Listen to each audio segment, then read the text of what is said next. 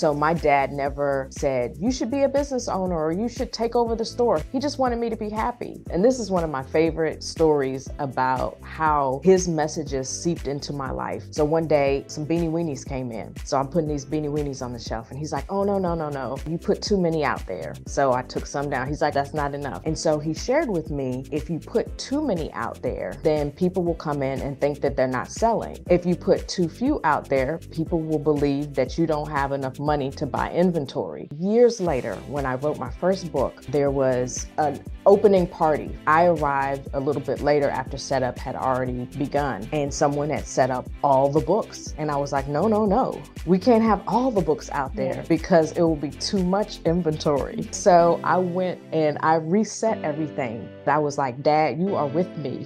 I have used this Beanie Weenie model in my space, and I love that.